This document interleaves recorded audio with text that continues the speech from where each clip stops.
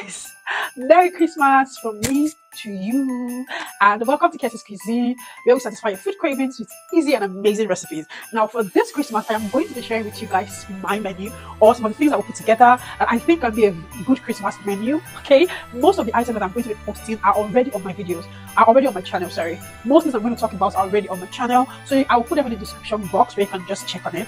But whatever is not on this menu, I'm going to be posting it maybe like 2 to 3 days after or before I post this video. I'm not really sure about that, but let's just dive into this Christmas menu. Okay, what I think can be a good Christmas menu, or what I have put together that I think can be a good Christmas menu, actually wrote them down. What I'll be making for Christmas this year, I will be making Jollof Suya rice. Now, okay, chill out. I know it sounds, but let's do something different for Christmas. Okay, not every Christmas is fried rice or jollof rice. Or in my house, every Christmas, not every Christmas, but once it's Christmas, we are almost sure to eat Jamaican sauce. So I want to just spice it up a little. So we will do Jollof Suya rice for this Christmas menu. We are going to be grilling chicken and baked potatoes. We are also going to be making some scotch egg. We are going to be making chin chin, and we are going to be making zobo. But I'm not really sure. If you can't do that, please just skip. But everything I said on this menu is on my channel. Okay, you can also make cottage pie. Cottage pie recipe is also on my channel. I'll leave a link in the description box. But for this Christmas menu, what I'm going to be showing you guys step by step in this video is the Jollof Suya rice. Okay, for chin chin, I'm going to be posting chin chin recipe after this video, so please do well to check on it. But I will show you the setting of my table when I'm done, and let's just get right into it. Tell me if you guys will use this recipe. Like I said, Jollof Suya rice, grilled chicken and baked potatoes. We're also going to be making chin chin, scotch egg, and zobo. This is a good Christmas menu. You can take the rice in the afternoon, you can take the baked potato in the morning with something by the side, with a little bit of chicken by the side. The chin chin is just for everybody when there is guests, just for them to be munchies at home. So okay, without further ado, let's just back into the video. Let's just get right into it. Okay, to start off things, I'm going to be spicing my potato and my grilled chicken. My potato dressing was actually very easy. As you can see, potatoes, carrots, some sweet pepper, some spice, and groundnut oil. This was my chicken marinade. I added in some spice, some barbecue sauce, some spring onions, some pepper, habanero, onions, groundnut oil. You can use whatever spice selection that you prefer. There was ginger, there was garlic. I'm going to blend all this together, and it's going to give me a very beautiful marinade. This was what my marinade looked like, and yeah, absolutely fabulous. Now my chicken is a native chicken, means that it's not so fleshy, it doesn't have a lot of flesh as the normal chicken will be. And I love this chicken because when I'm done with it, oh my god, like, you know those Nigerian chicken vibe, that's the one that you'll be dragging. That's how this chicken feels. So I love it so much. So this is what I always use. I'm going to be marinating this overnight, but if you don't have the time, you can always marinate for 2 hours to 1 hour. I'll be adding in my butter to add in some flavor, and I'm going to just keep this until it is fully marinated. I did my overnight.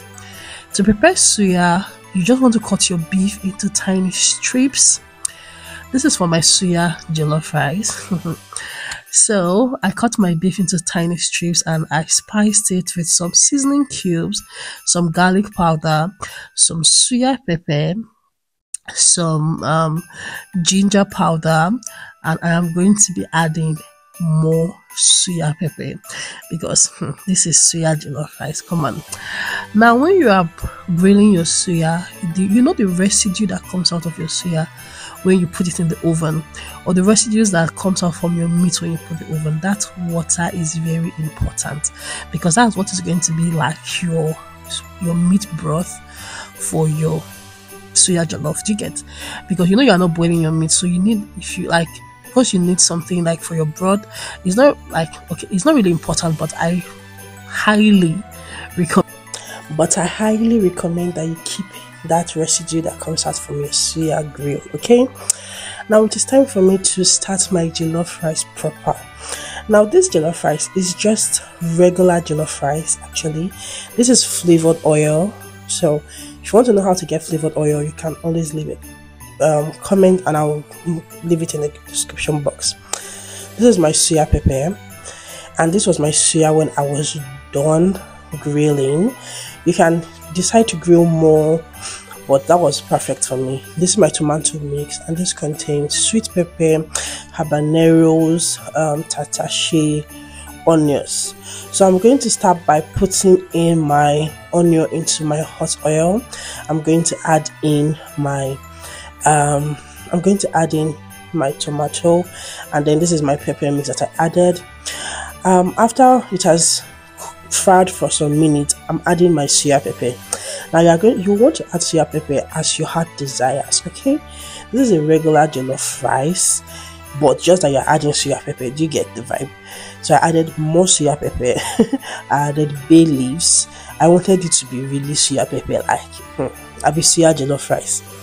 Anyway, this is me adding more suya pepper, and I'll stir that generously until my mix was cooked properly. But for me, this was mine because I have added my suya broth at this point. You want to add your jollof rice. If you want to know how to make the perfect jollof rice, please check the description box. I have a tutorial on how to do that. Anyway, I'm going to allow this cook. Remember, you don't cook jollof rice on so much water. Jollof rice cooks with the heat.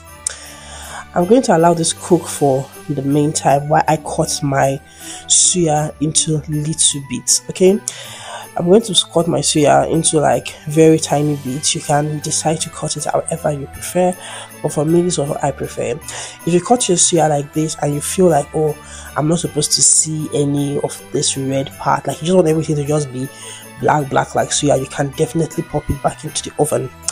But for me, this was very perfect. When my rice was cooked, I added in my chopped suya into my jollof rice, and oh my god, I tell you, like, this is fantastic. The jollof rice was bomba. So I stirred that all together.